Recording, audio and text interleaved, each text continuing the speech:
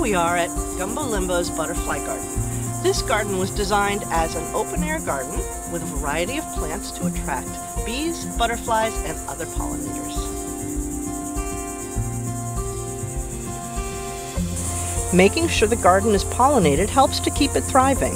This garden has both nectar-producing plants that butterflies feed on and host plants where they lay their eggs. The host plants are actually food for the caterpillars once they hatch out.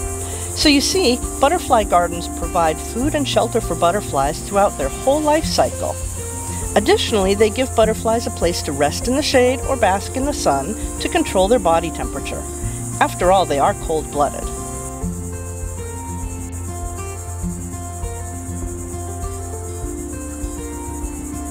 One of the butterflies you might see in the garden is the monarch butterfly. This butterfly has orange wings laced with black lines and white dots. Bright colors warn predators that they are foul-tasting and poisonous, which means do not eat. The poison comes from their diet, milkweed. Monarch butterflies have adapted to tolerate this toxic plant. They use it to their advantage as they store the toxins of this plant in their body for protection.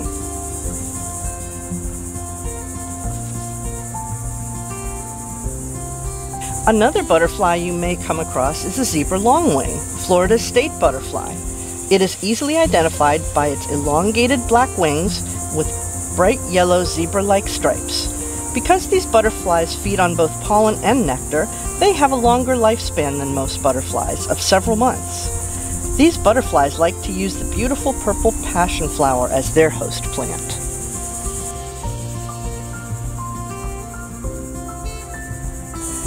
The last of the butterflies we're going to look at is the giant swallowtail butterfly. Swallowtails are a group of butterflies named for the long, tail-like extensions on their hind wings.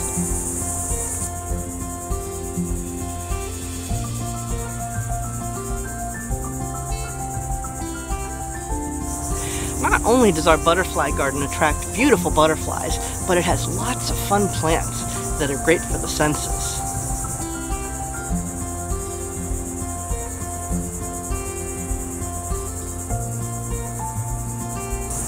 Angel wing jasmine is a plant that appeals to the sense of smell. This flower is sweetly fragrant with pure white star-shaped flowers.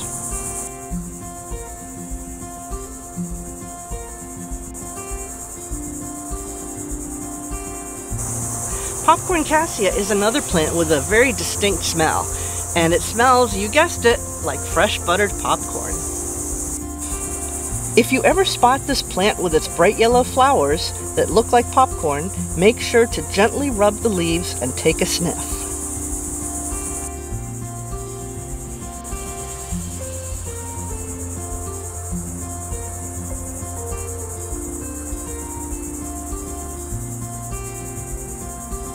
The necklace pod is a fun plant to touch because its leaves are covered with velvety, silvery green hairs, which help the plant to retain water in salty sea air.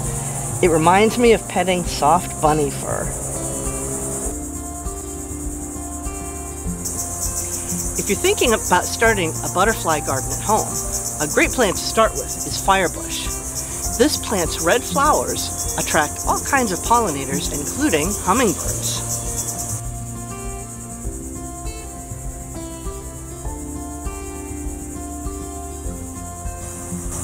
Sensitive plant, also called sunshine mimosa, has sensitive leaves that when gently touched, close for protection.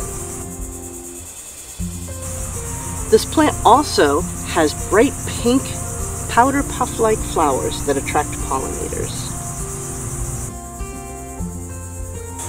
Butterfly gardens are important because they help to promote pollination in our ecosystems. Increased pollination helps to keep native plants thriving and sustain our natural habitats for the other organisms that call these ecosystems home.